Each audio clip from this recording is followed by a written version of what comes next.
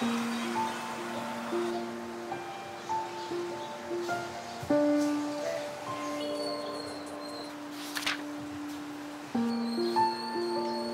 had this talk before na we do devotions on our own. It's very important kasi that's our alignment with God, that's our fellowship with Him, and siya yung sa Kanya yung pinaka-important conversation that we will have in a day.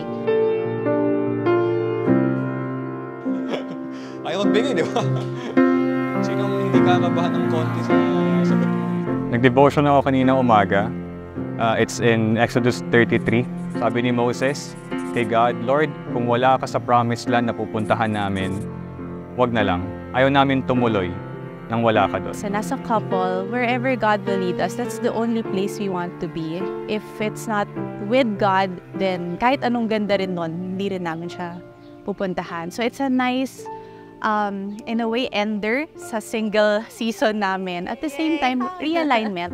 Paano kami as a couple na it's really pursuing intimacy with God. This will be my song.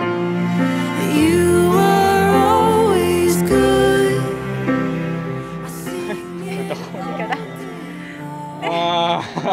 Iyak ka.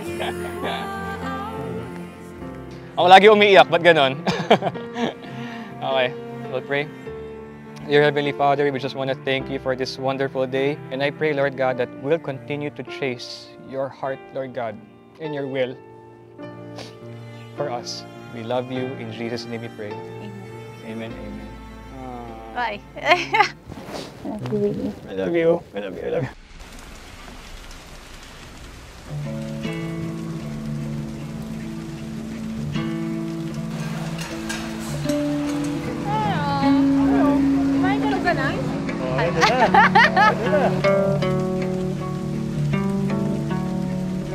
So growing up, I wanted to be the opposite of my sister. We used to fight a lot. Parang very love-hate relationship kami. So yun, I wanted to be the opposite. But deep down, I know that part of that aversion, that distance in our identities that I wanted to create between us was coming from a place of admiration, a place of wanting to be just like you, kasi you were my role model. Huh? Day one na. Day one na, kasama natin. Thank you so much. Kiss yun. Ladies and gentlemen, put your hands together as we welcome, for the very first time, as husband and wife, Gio and Denise, Mr. and Mrs. Pentinio.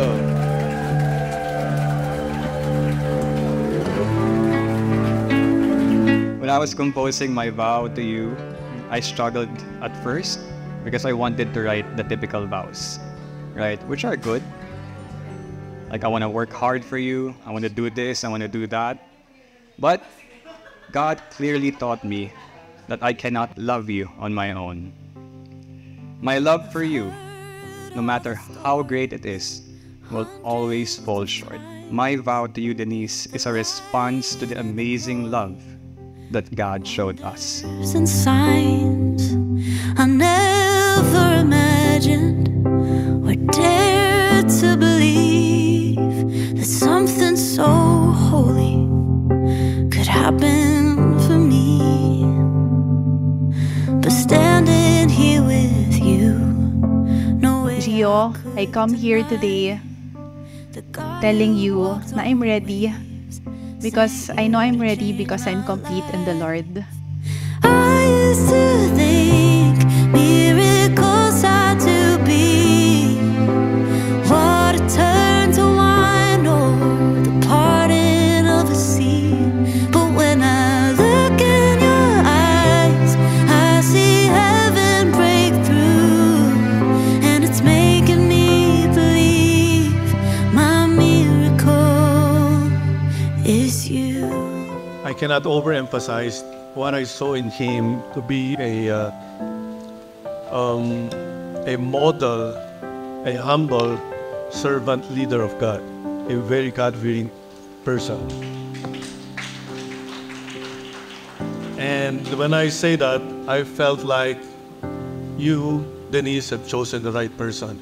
Gio, I don't necessarily believe in destiny or whatever. I believe in cause and effect, being an engineer, statistics. I believe you had the free will for each other. But I will make an exception for this one. You are really meant for each other.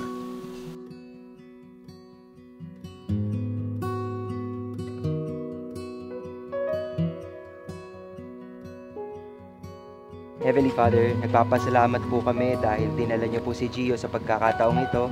We lift him up to you, bless his day, Lord God, and just be with him all throughout. In Jesus' name we pray. Amen, amen, amen.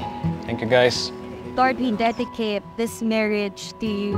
This moment, we acknowledge that you are the God of it. I pray na the Holy Spirit would help them understand, Father, why this event is happening. We have been praying for this since 2019, Lord. We pray in your mighty and holy name.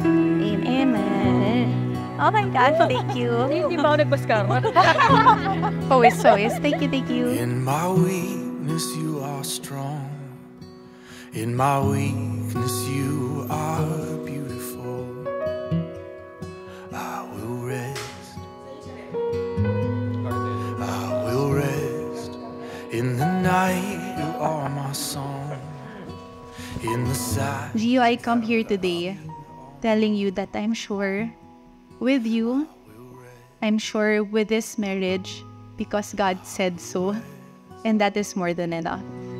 You are the answer for all my questioning, and you are the promise I cling to, lean into you.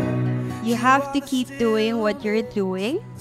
Keep having a heart that is wholly, fully, faithfully devoted to God. Because a heart that loves and follows God is a heart that can submit, respect, and honor your husband. Gio, now that you are married, let me remind you of your mission as 𝘎𝙤𝙤𝙢𝙤, the man of the house. This thing called marriage is not led by brute strength or rashness or intensity. Learn to handle it with care. And remember your mission to maintain Gio, godliness in oneness.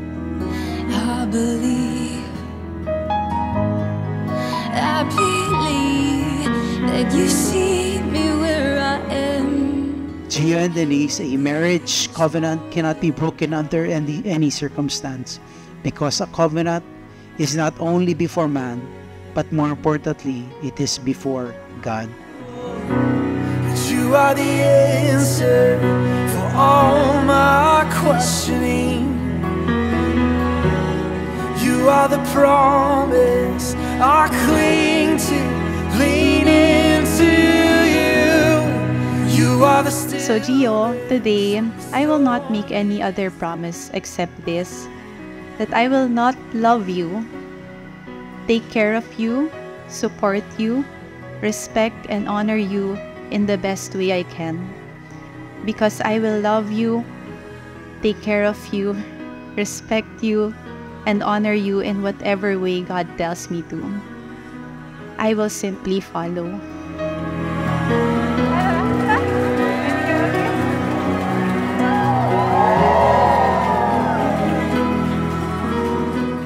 Denise, maybe.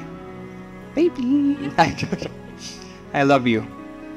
I'm excited to build our life together, to travel, to experience God's blessing, and yes, bless others, and keep discipling men and women. Indeed, it is discipleship all day, every day with you. I'm excited to do all things, all for the glory of God. I love you, babe. You may now kiss your bride.